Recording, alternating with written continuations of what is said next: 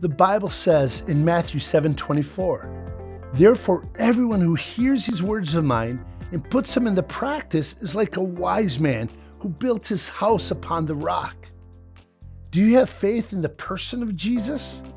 Are you willing to listen to his teachings, even study them, learn the theology from them, teach them to others, and let them become a part of your being?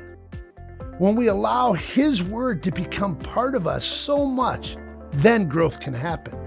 His will becomes mine, his thoughts, his views, his perspective, his passion, his heart. His views start to become part of who I am. Sometimes I limit what we can do because I don't listen to his teaching and practice them.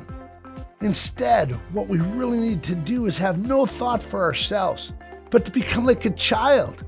Our hope would be to listen to his teaching and practice them, to believe that's real faith, and then to act upon them.